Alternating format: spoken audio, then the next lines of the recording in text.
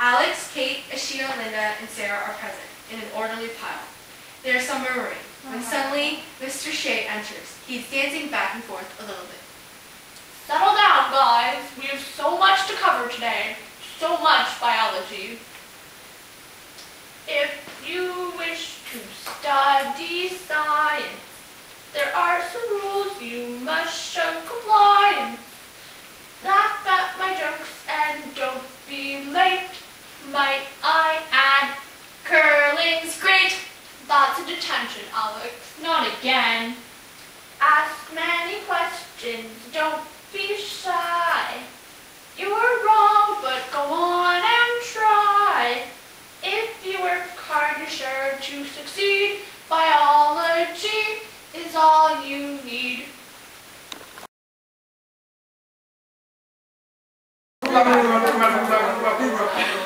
Listen up, people.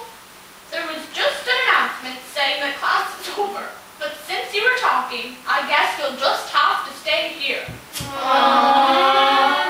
Where was I? Right. After much careful deliberation and the use of a friend's goblet of fire, I have finally selected the students that will be attending the field trip of a lifetime. A fully paid flight to a research facility on the Arctic Tundra. Ooh. These students, by strange coincidence, happen to be the class's best and brightest, with the obvious exception of Laura Lepine, who, as you know, is currently being trained as Supreme Leader of the Earth People. In any case, the lucky students are Sarah Cook, yay! Ashita Faria, yeah! Kate Carroll, yay! Linda Nyo, woo! And Alex Cormier, yay! Pack your bags, guys. Soon we leave for the frigid tundra. This trip will be great. I can't wait to embark. Hopefully this will raise our biomass. Hurry, students, don't be slow. Here's our plane. Let's go! It is still dark, faint buzzing. Sounds are still heard. No one is on stage, or if they are, they cannot be seen. It is dark. You guys, I'm so excited. We're going to the rainforest.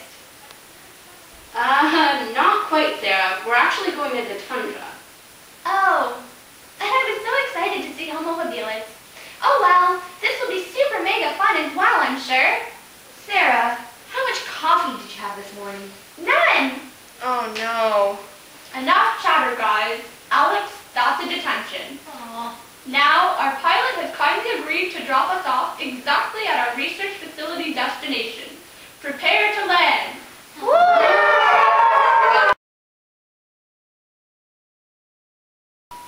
Completely desolate. Empty white spaces. Students and Mrs. Shea are alone.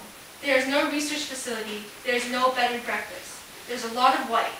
That's not going to help in this particular situation. Wow! It's delightfully freezing out here. I am cheerfully shaking in my boots. Sarah's right. It's really cold here. Where's the research facility? Where's the scientists? This isn't what the brochure showed.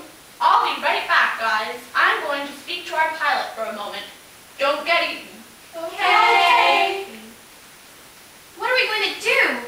This is not the field trip I agreed to. Oh, relax, Ash. We'll figure something out. Yeah, and if all else fails, there's always cannibalism. Right. You guys, this is getting ridiculous. It must be minus a million degrees here. Don't exaggerate, Linda. Remember all that biome research we did? The climate here isn't all that bad. It's freezing out here, but that's expected. Minus 22 degrees and that Celsius, don't close your eyes. They might get that together. See the snow, see the white, see the darkness. Feel the winter air freeze your bones, it's hard to see. Little sunlight in the winter months. Oh, for this is the tundra on the Arctic coastline. North America, Siberia, Greenland as well. And the land here is so dry, 20 centimeters fall a year.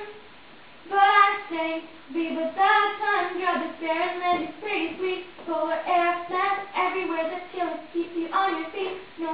trucks to fill it up with human trash and waste decay. It's a wild tundra. Come on, guys, and say okay. Anytime now. Okay.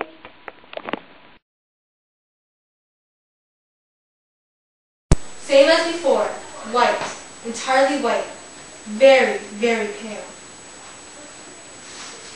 Okay, well I think that's sorted out. The problem seems to be that, obviously, this is not the research facility.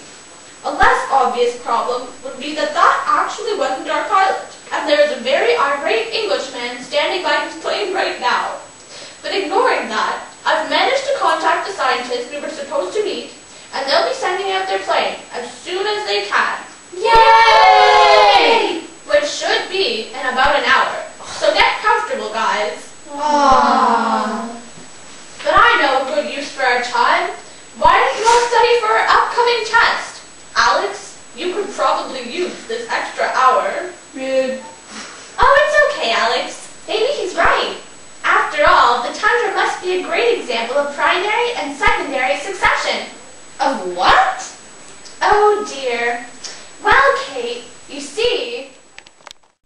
We're on the tundra, it's freezing, you're upset. You're forgetting about what Mr. Shea just said. He said we have an hour to study for our test. And now it would seem that none of you could say just what we all learned in class yesterday about succession, products, and just one more thing. It's primary, it's succession. It occurs when land has no organization. After an incident where the topsoil is lost and nothing's left to grow in the land so full of nothingness. Can't you see that with a primary succession, land that's lost its primary direction would be left to grow nothing till the end of time? Wouldn't that be fine? No, not really. And after the first wave of new growth does begin, there sometimes is a slight new disruption where the new inhabitants get displaced. Well, then we get to secondary succession that is quite legendary to replace the growth that already took hold. Climax community is our last stage, stable organisms golden age. Can't you see? Climax community is a balance, see? And with the balance comes so many products used by humans to improve our conduct. What could they be? And now featuring Lil Wayne. Burberry to ease some pains, diamond leaf for vitamin intake, lemon plant to help with skin breaks, past flower for cataract ache. Oh, Can't you see? Important community, Tundra community. Wow, thanks Lil Wayne. It's so much clearer now.